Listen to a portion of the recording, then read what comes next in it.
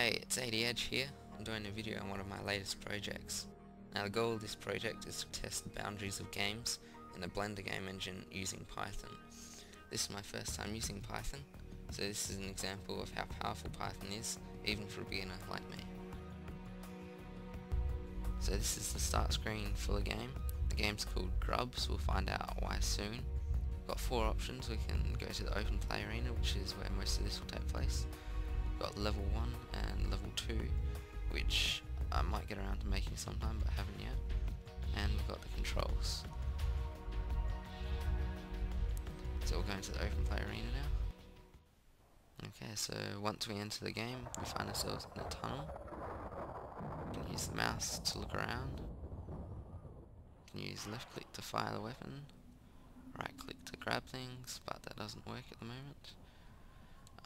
We can use WA, S and D for the movement, and E to drop eggs, but we'll get to that soon. On the main display you can see the top left of the screen we've got how many eggs we've collected. We've got 4, we always start off with 4.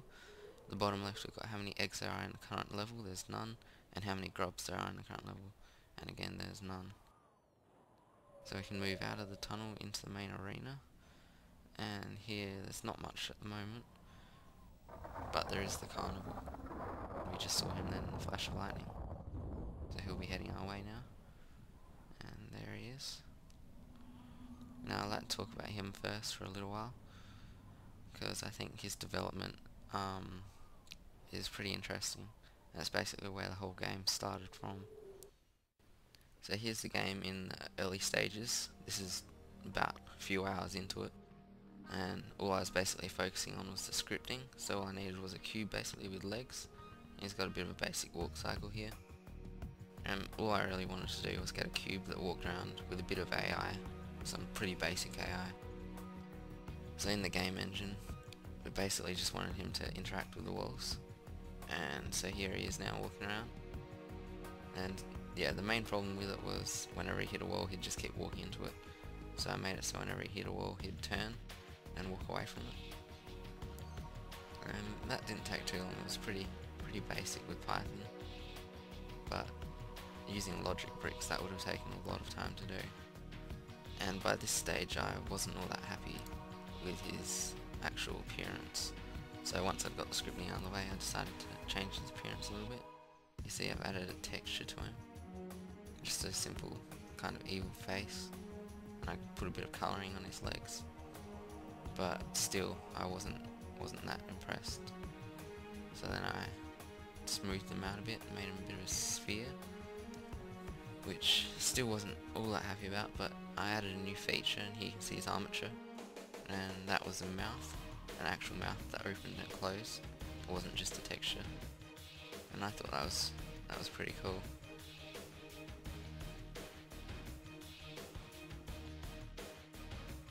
But again, I upgraded him, some more spikes and did some more detail on his feet. And here's his armature again, still the same. As you can see I kept the mouth, I was pretty happy with that.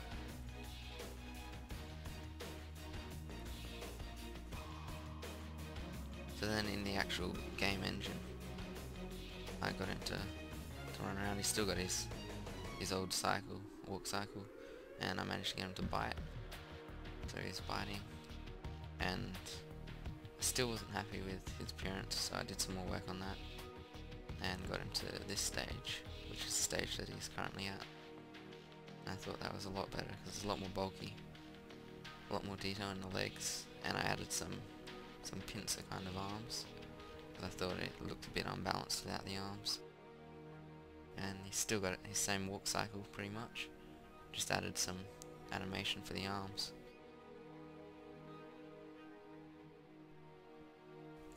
So that's enough about the carnivore creature. In part 2 I'll be talking about the grubs and showing some more of the game and gameplay.